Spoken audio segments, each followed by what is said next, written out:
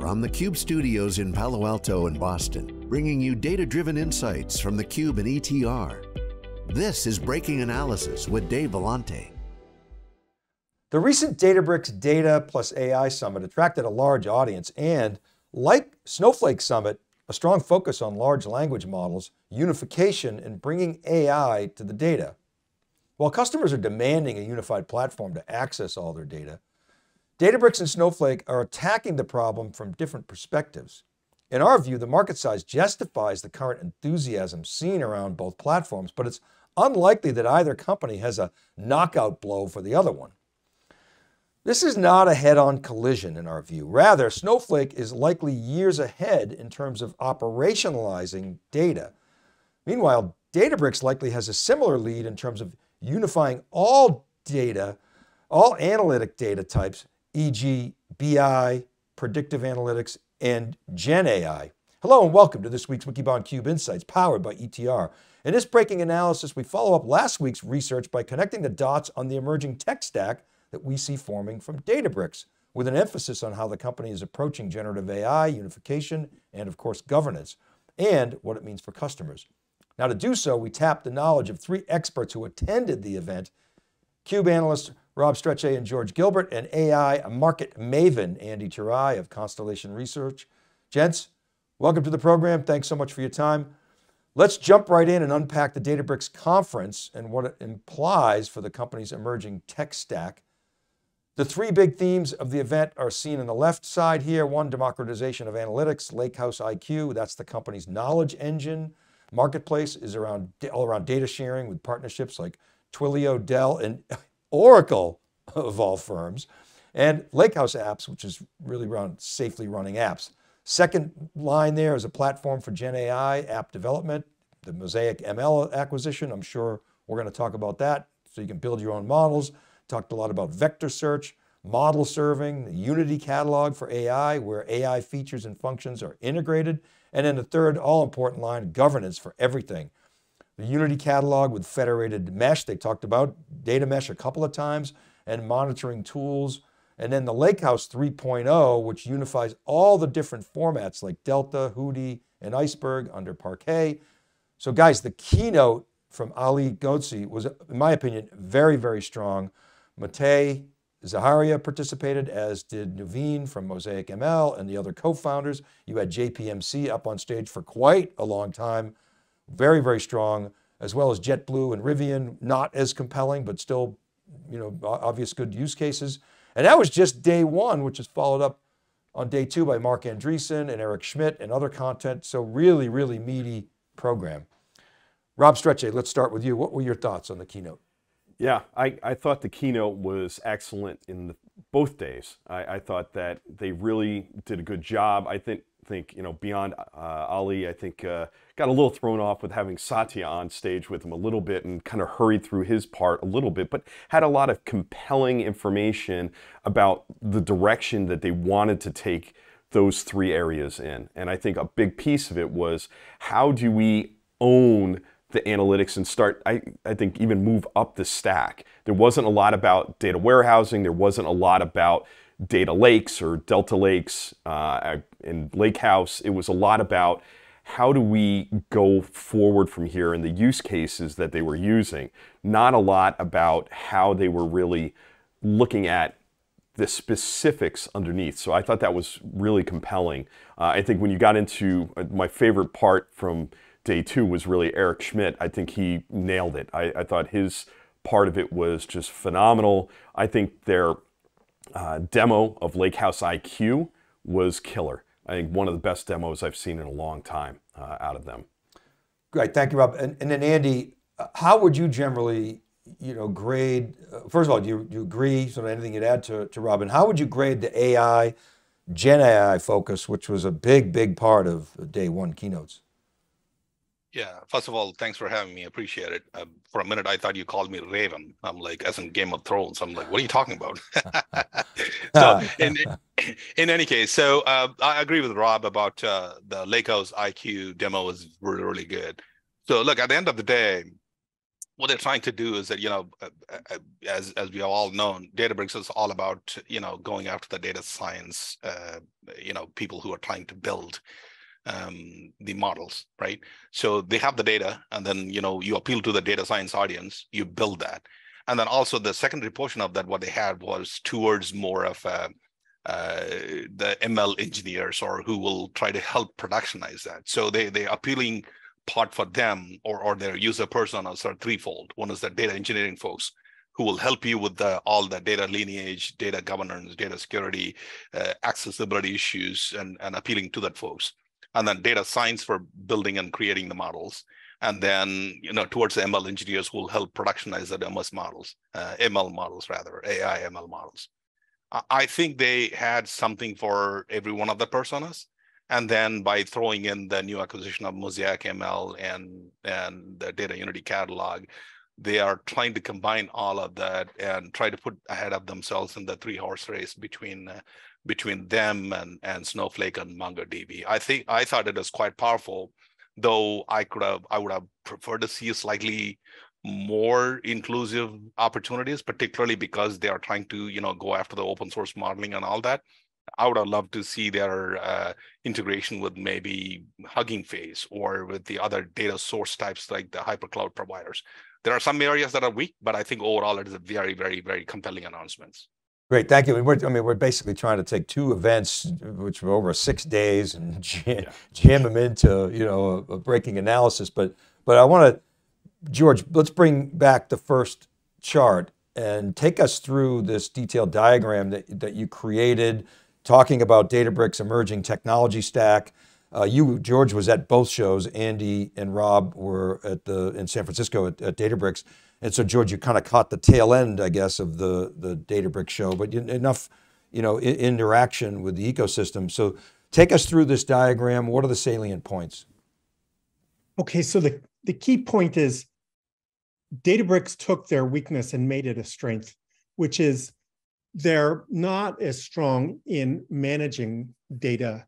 Like there's an analytic data engine, but what they made their strength is this ability to harmonize and unify all data assets and analytic data products. And we've been talking, Dave, a lot of the last couple of months about the semantic layer and how you're going to need that if you want to build digital twins about the things in your business, and something's got to translate that down into the strings that a data manager takes care of.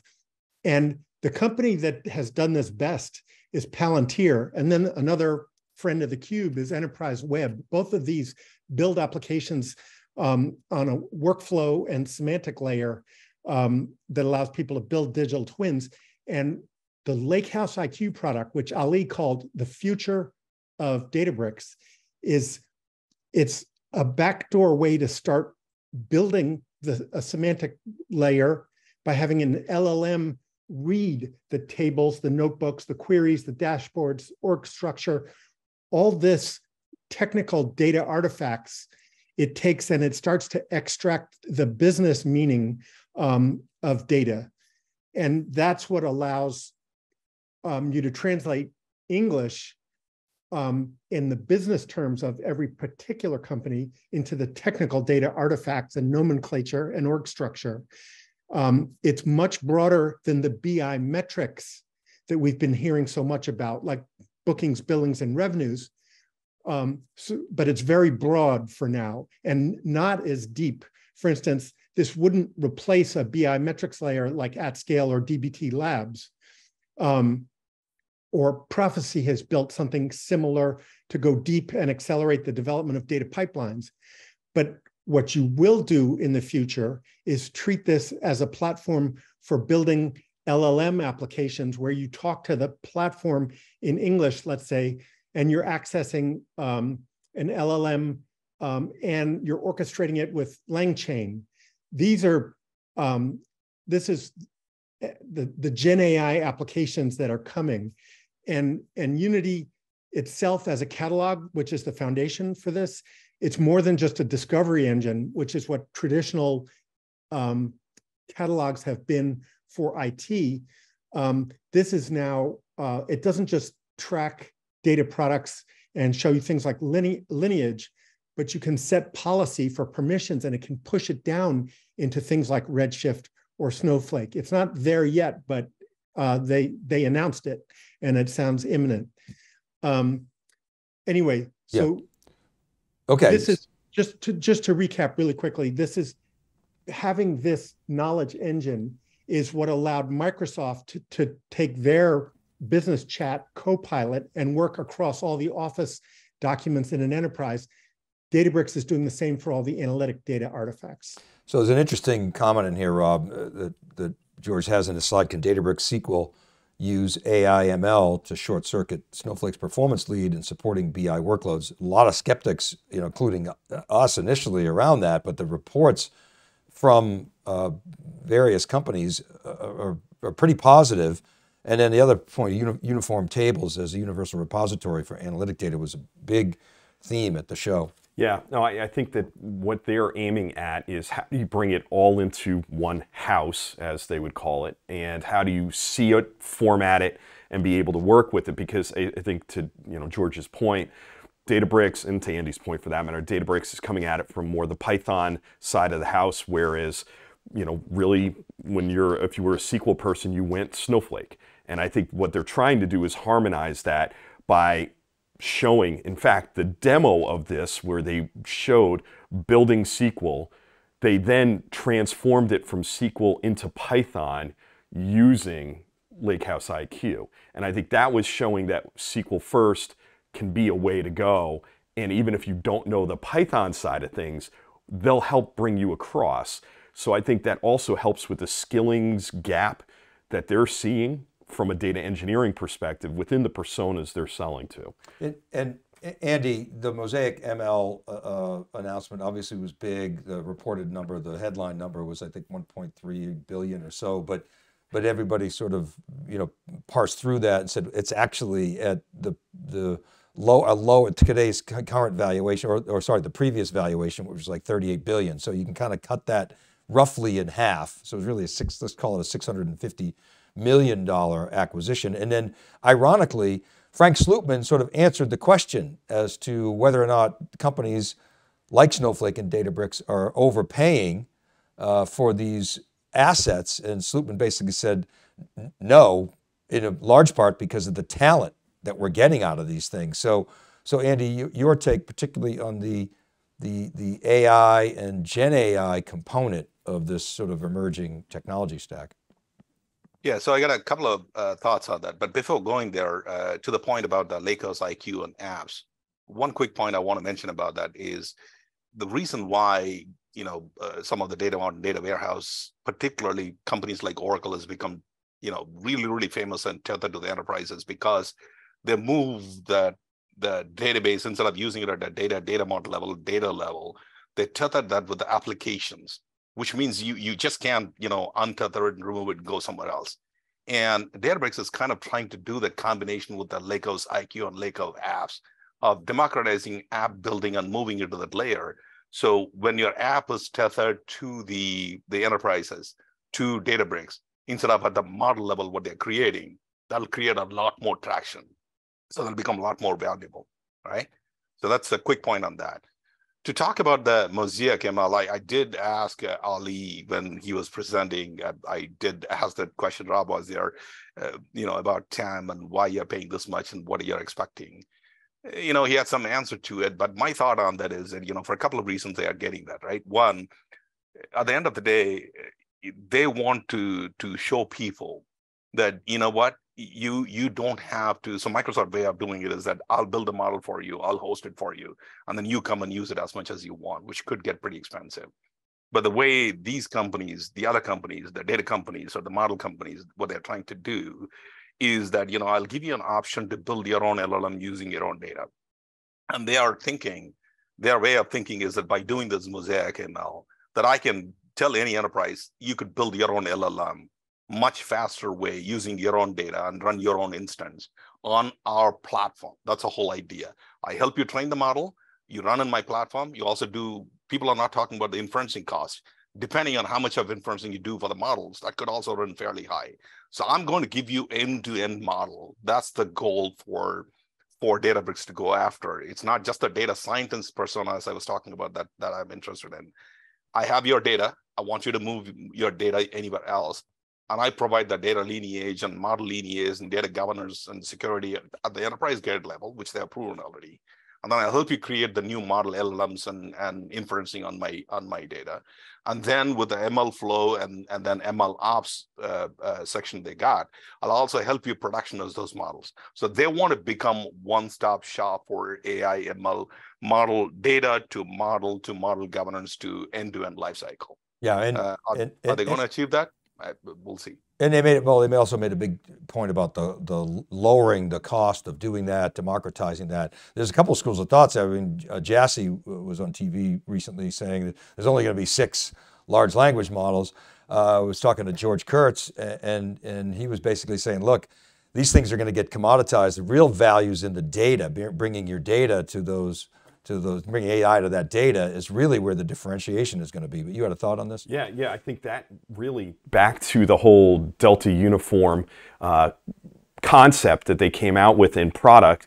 I think it was really interesting how they were bringing, not only Trino, another open source project that's used for data mesh, into the fold using Delta Lake, and being able to bring that into the ecosystem. It was the Oracle stuff. I mean, it was not only Oracle, it was Adobe, and moving from iceberg tables to Delta tables using this process. I think there was a whole bunch of how do you look at the entire ecosystem, and I think they saw Iceberg, and I think both companies actually saw Iceberg as a potential threat to both of them. It's somebody coming out with a product that was an Iceberg-based product, to the point where they did a demo at Databricks showing how they could actually provision Iceberg tables faster using their tech than you could within native Iceberg, which was pretty crazy in that respect. Well, in Snowflake last year, that was sort of there was a delta. If you did it inside of Snowflake, it was faster. Now they're saying they sped up, the native Iceberg. So this is kind of you're right. I mean, the Iceberg is very, very important to both of these companies. Okay, let's bring up the next sort of detailed graphic, which describes the differences and similarities between Snowflake and Databricks. So, George, we've got the differentiation on the right-hand side, and we'll stack these in the written piece so you can see them better. But Databricks and Snowflake now both unifying analytics.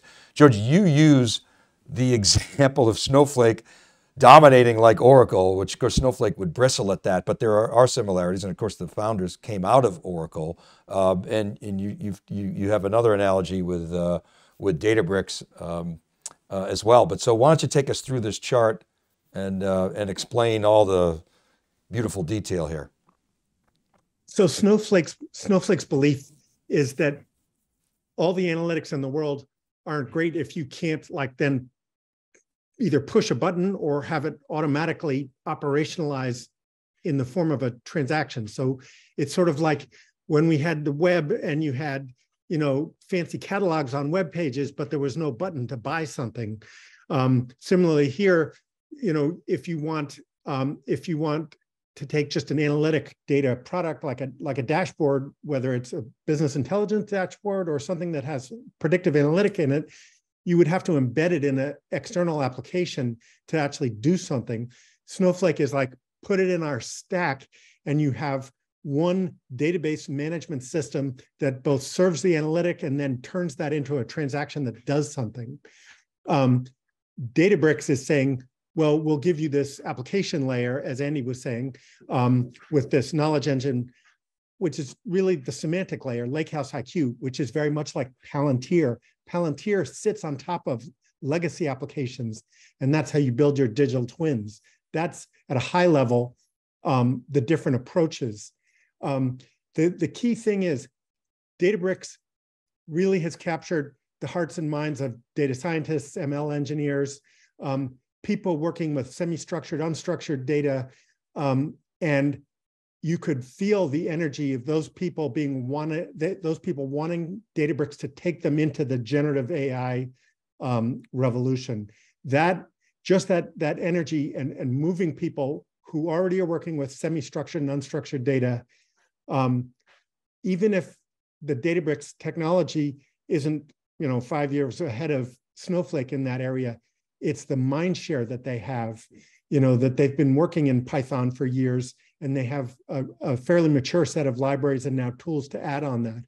I will say one last thing, that some of the stuff about everyone wanting to build their own LLM, you're going to have these big LLMs that are general purpose, that are very high end, and it will make sense to have specialized ones that are trained or fine-tuned for certain tasks, that are much cheaper to run.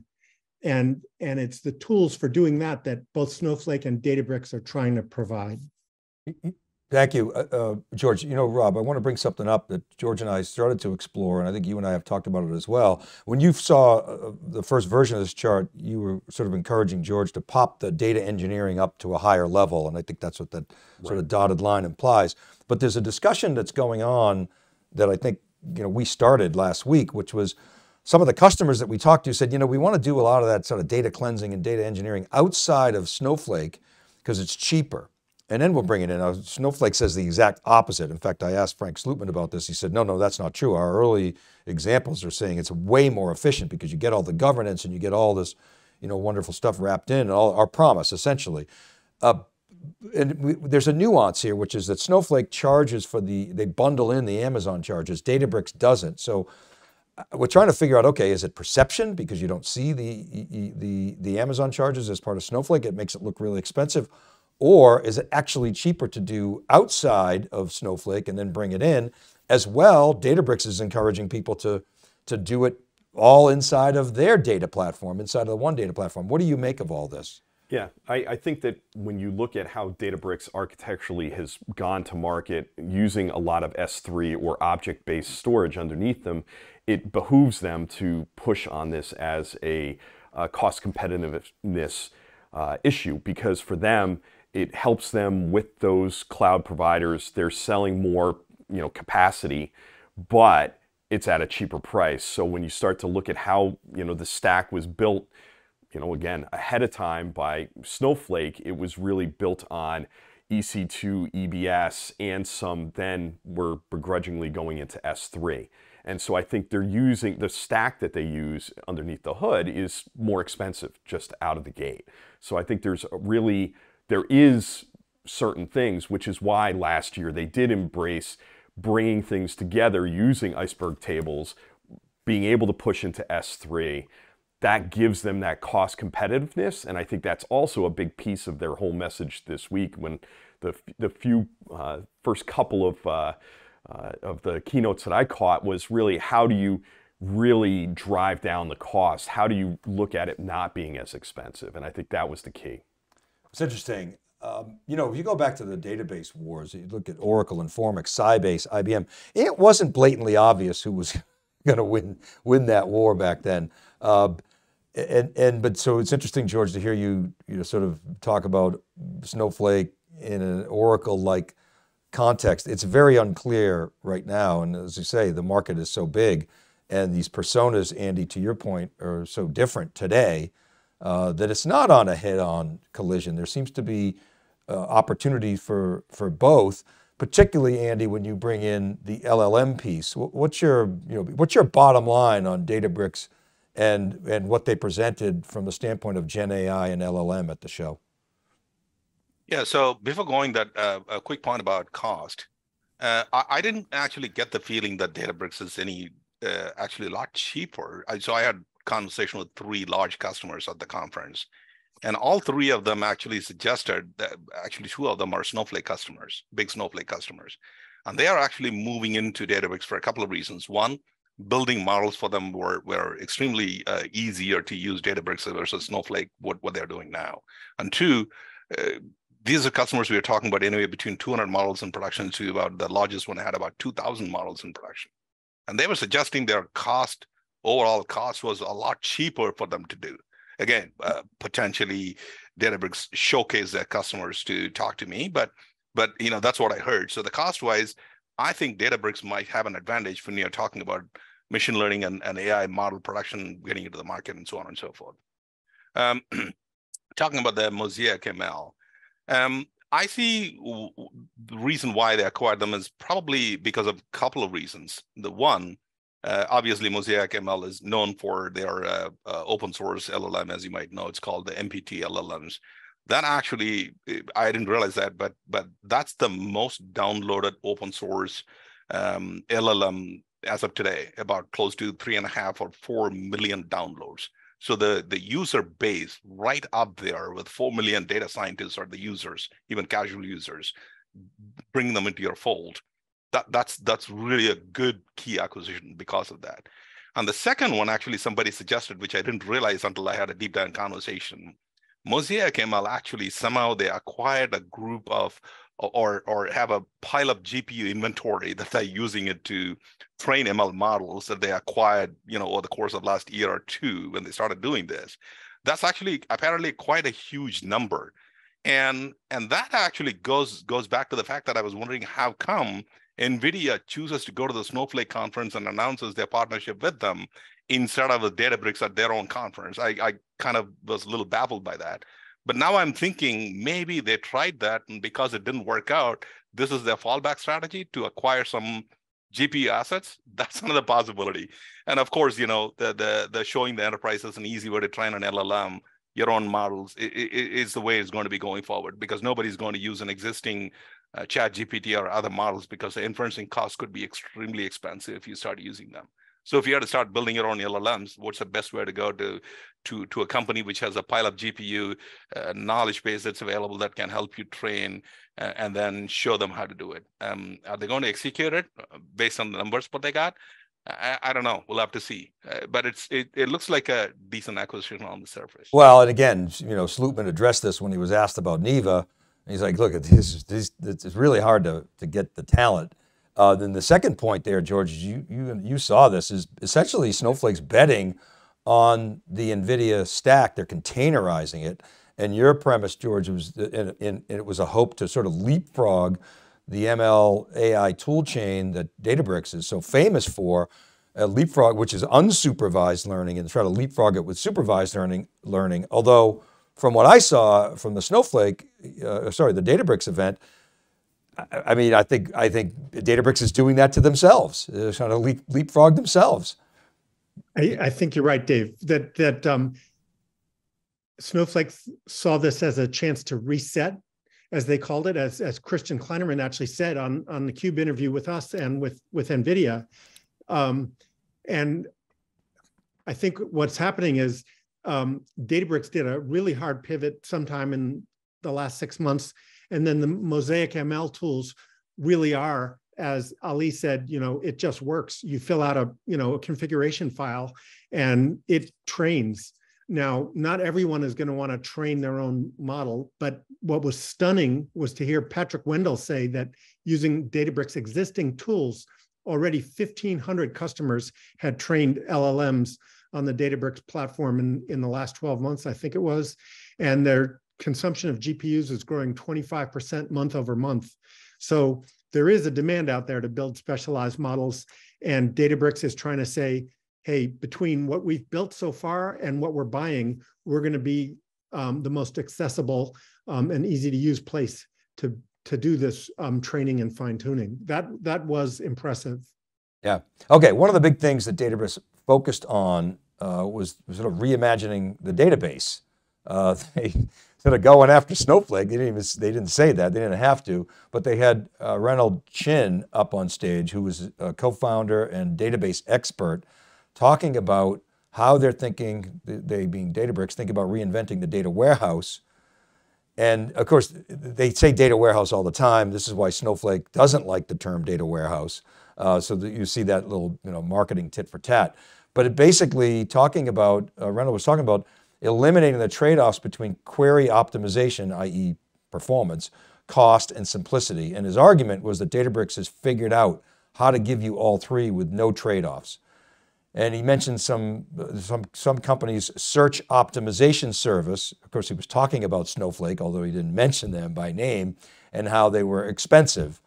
That service was expensive, citing the trade-off, right there, and other deficiencies. Now, the other thing that Databricks stresses is its openness, of course. That's always been, their strong card.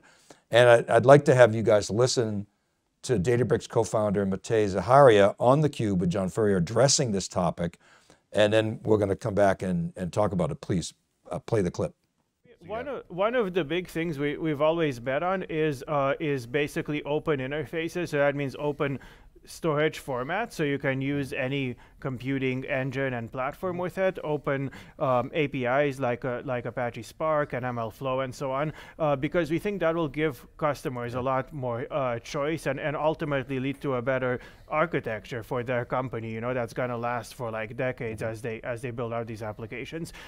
So we're doing everything in that way, where like if some new thing comes around that's like better at ML training than we are, or better at like SQL analytics or whatever, you can actually connect it to your data. You don't have to re-platform your whole enterprise, maybe like lose out some capabilities you like from Databricks in order to get this other thing, and you don't have to copy data back and forth and generate, zillions of dollars of like data movement. Yeah, great. Okay, so those are compelling statements that resonate. There's two sides to this. You've got, the open standards, and you've got the de facto standards, and history would actually show that when you think about like an Oracle, they were able to deliver unique value. At the same time, it's a new world. And to Matej's point, things change so fast, you want to be able to plug them in. So Rob, on sort of those two fronts that we just talked about, what is your take? Yeah, I'm on record multiple times saying don't bet against open and open source in particular. And I think where they went with MLflow, well, Delta Lake is open source, which is that data warehousing technology. The Lakehouse is really based on Apache Spark.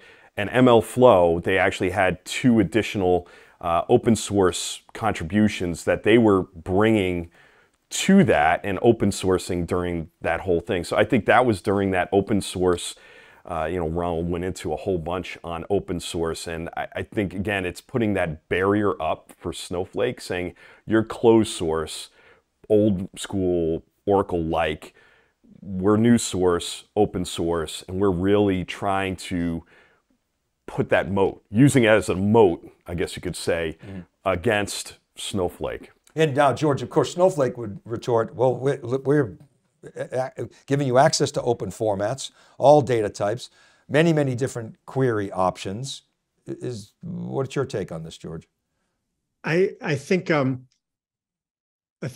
it was interesting to see like how Delta Lake was downloaded something like, I think 500 million times, and maybe Spark something like 1 billion. But the big advantage is Databricks isn't just saying, look, we're open source. They're saying, look, we're going to run it for you. That's the value of the Databricks service. They're running this software for people. And the openness is the format now, the uniform format, where it's both Delta tables, all three Delta tables, Iceberg and Hootie. That is a big advantage, because they're saying, put your data in any of these formats, and you can run any compute engine on it.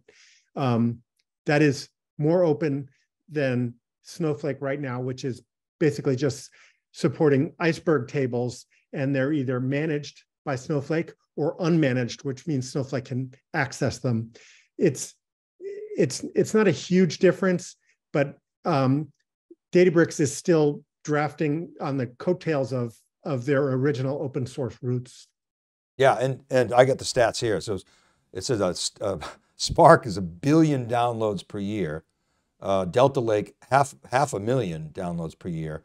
And then MLflow, 120 million downloads per year. So, pretty substantial numbers there. Okay, I want to add some context here and bring in some ETR data. ETR began tracking Databricks' entry into the data warehouse market, Delta Lake, Rob, you just mentioned. Only recently. Let me unpack this chart. This shows the granularity of ETR's net score.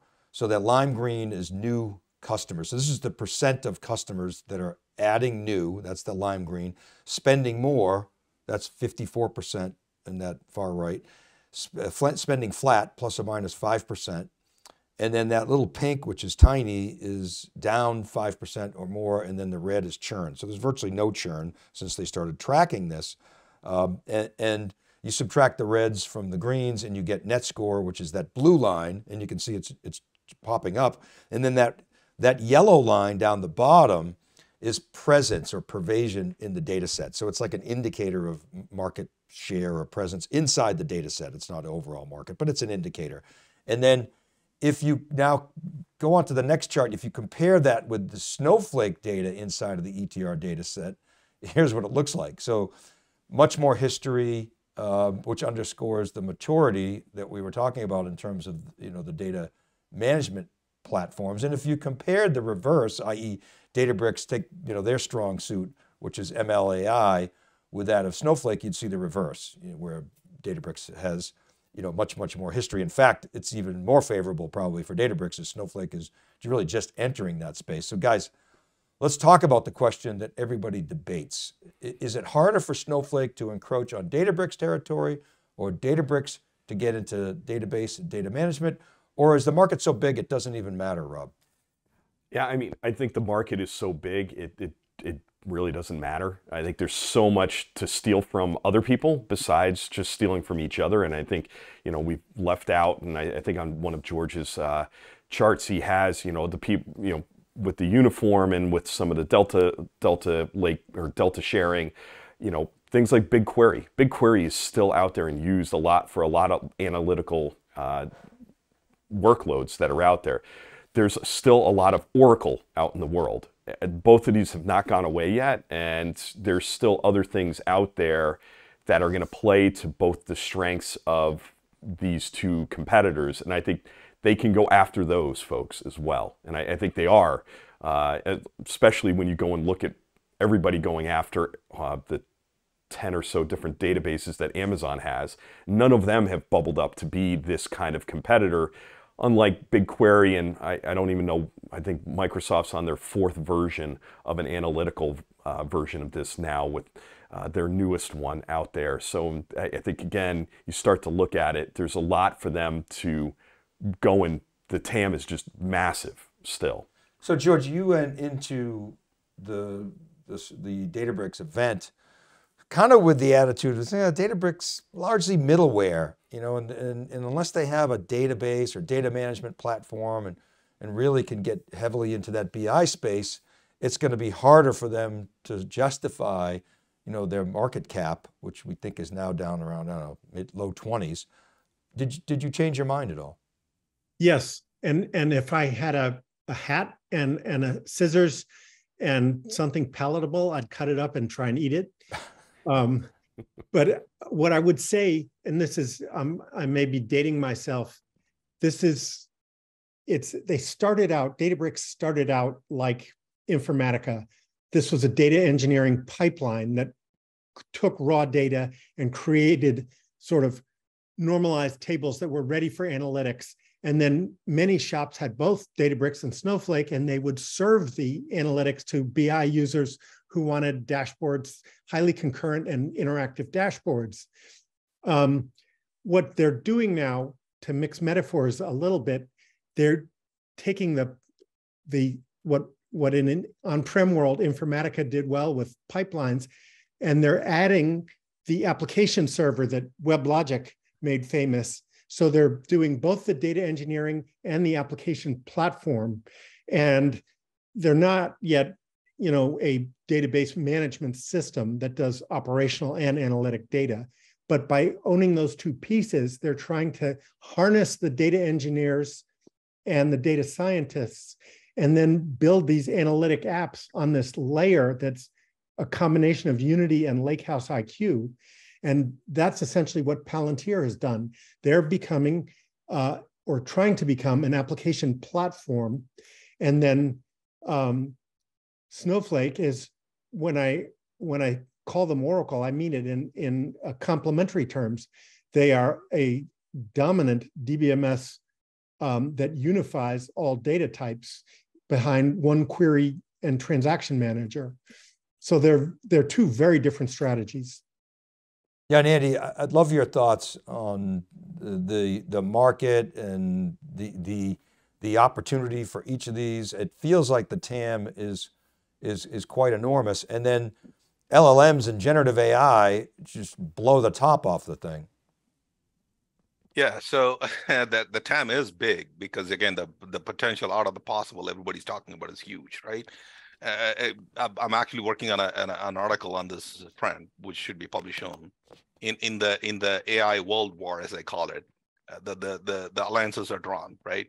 The predominantly the model creation and the data are three horsemen race, which the third one we didn't even discuss that much today, which is the MongoDB with its own vector search and the whole 9 yards and the announcement what they're making. That's one horseman, and the second would be the Snowflake, which acquired Streamlit and NVIDIA now, and with their native application framework. So they're going after the same market. And then of course you've got the Databricks combo that they announced, and all three of them are trying to go after saying that, you know what, we are the best possible way for you to create, whether it's a LLM or small language models or machine learning models, and get into production. So that's their overall view of these three horsemen. But then there's also the other players that are in the market that they're trying to partner with them to see how they can get a piece of the market too. A good example of that would be AWS providing a Lego components, as you and I talk about all the time, whether it's a Hugging Face bringing models in or doing some other way to do that. And then HP takes a totally different angle on this. They're like, you know what, forget about all of that. We will give you the high density, super density, as they call it, supercomputer as a service. All you got to do is that, you tell me what the model is and then throw things at us. We'll figure out a way to do that. You don't have to go all the way to configure to the lower possible level. That becomes an issue only if you're talking about, limited GPUs, limited availability, limited configuration, whatever. Don't worry about any of that. Just give it to us. We'll take care of it for you. And then it'll be a lot cheaper, more compliant and sustainable, whatever, what have you. So everybody has their own story. They're all telling their story, their own version of the story. Which one is going to win? It's going to hard to predict right now. But they all have their own different versions of the story. And the TAM is so big right now, the way that people are looking at it. It's, everybody has got an opportunity. It's going to take maybe a year or two to figure out who's the real winner in this, but they all can score some sizable market. Yeah, and I think the market has grown so much. The tech industry used to be a winner take all, or certainly winner take most. It's not really the case in cloud, although recent leaked data suggests that Azure maybe is not as big as we thought, but it's still freaking enormous, as is GCP, even though they're a distant third. But I'm glad you guys brought up the cloud players, because they've all got their own sort of database strategies. BigQuery, really solid. Amazon, Amazon is going to stitch together all its different databases and try to minimize the ETLing.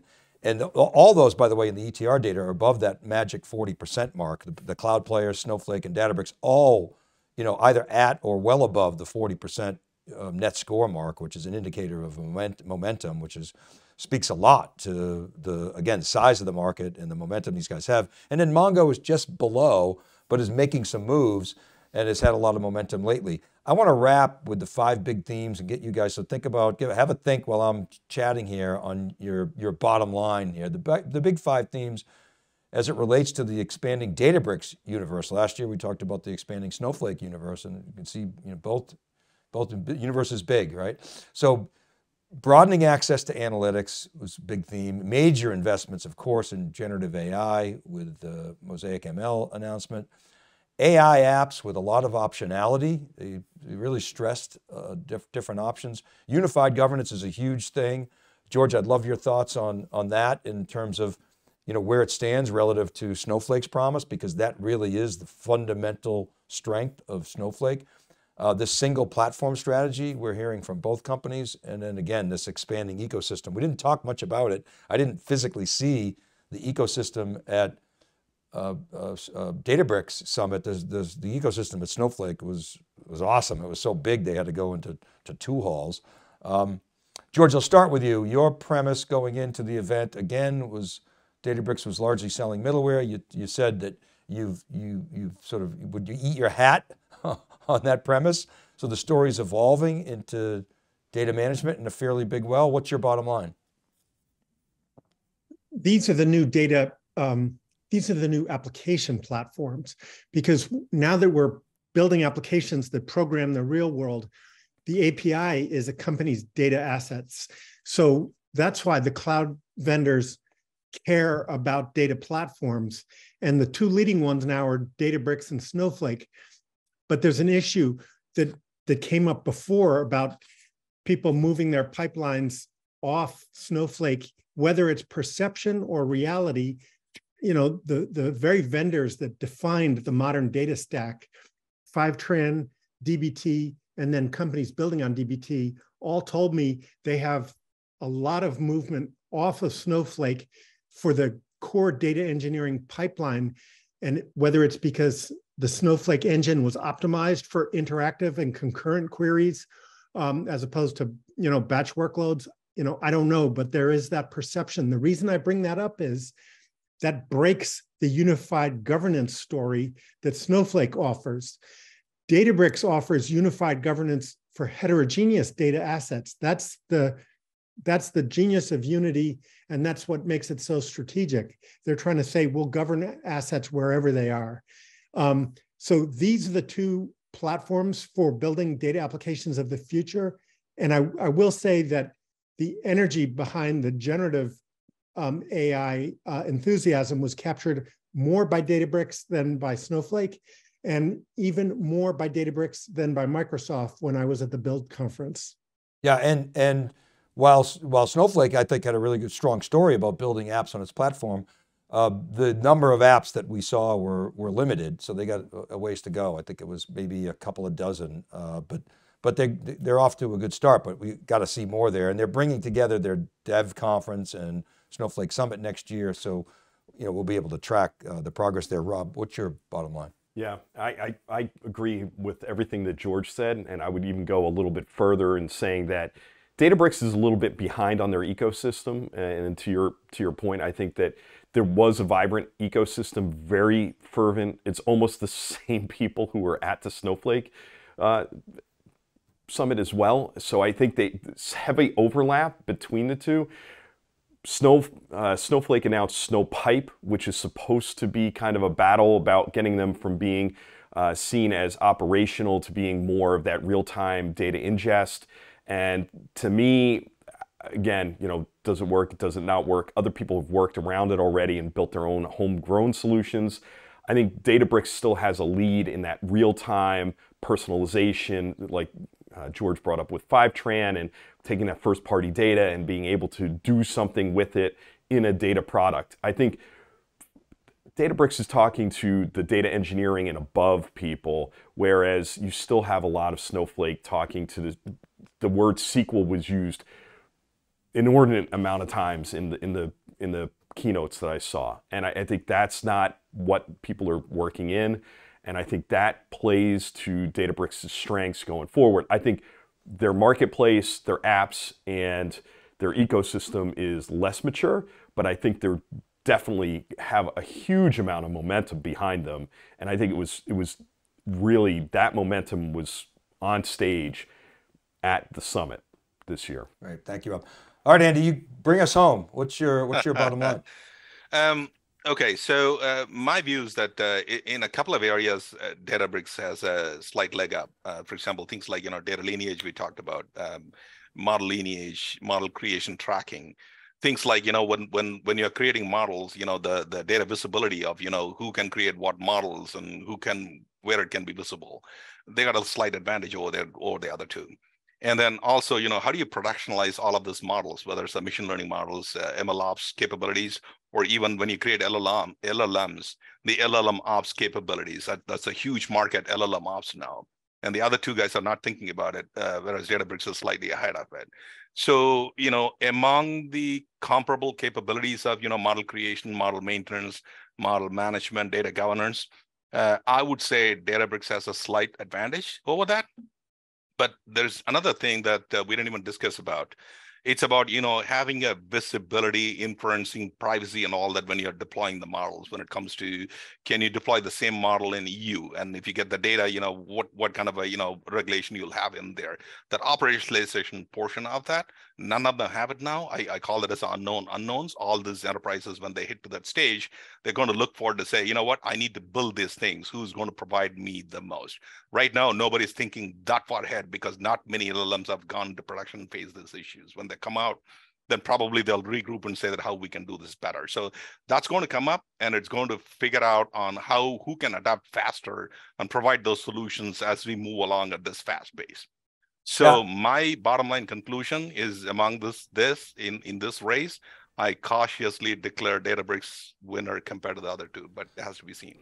Well, I have to say, the keynotes, which sort of breaks from convention post-COVID, were almost 3 hours, but they held our attention because they were so meaty and so strong. I thought Ali Godsi was really quite an awesome moderator and participated, throughout. I also really liked the way that they showcased the founders. I think they had 4 founders on stage. And I think Ali and Matei are always front and center, but they brought in the other founders, who may have been, I don't know what the history is of those other guys, but anyway, they had all 4 on stage. I thought Snowflake really understated the founder presence. Now Thierry rarely goes in front of folks, right? But Benoit usually is front and center, and he was there, but I didn't think he got enough time. I would have liked to seen more of that. So the fact that they were able to hold our attention for so long was pretty compelling. The last thing I'll say is, I'm kind of waiting for this IPO so we can actually unpack some of this stuff. They've been giving us hints. You would have thought, given the tech run up in the first half of this year, they would have taken advantage of it. I think it's penguin on the iceberg. They don't want to be first, and now people are sort of tapping the brakes. So we'll see what happens there. But I want to thank you guys for helping us, and our audience really understand, connect the dots. There's a lot here, and it's a complicated topic. And I think there are a lot of customers out there trying to squint through it, and your expertise is really greatly appreciated. So thank you. All right, I also want to thank Alex Meyerson, who's on production and manages the podcast, as well as Ken Schiffman. Kristen Martin and Cheryl Knight help get the word out on social media and in our newsletters, and Rob Hof is our editor-in-chief over at SiliconANGLE.com. He does some great editing. Remember, all these episodes are available as podcasts wherever you listen. Just search Breaking Analysis Podcast, and appreciate you subscribing. I publish each week on Wikibon.com and SiliconANGLE.com. If you want to get in touch with email, david.vellante@SiliconANGLE.com, or you can DM me at dvellante or comment on our LinkedIn posts. Check out etr.ai. They got great survey data, the best in the enterprise tech business. This is Dave Vellante for theCUBE Insights, powered by ETR. Thanks for watching, everybody, and we'll see you next time on Breaking Analysis.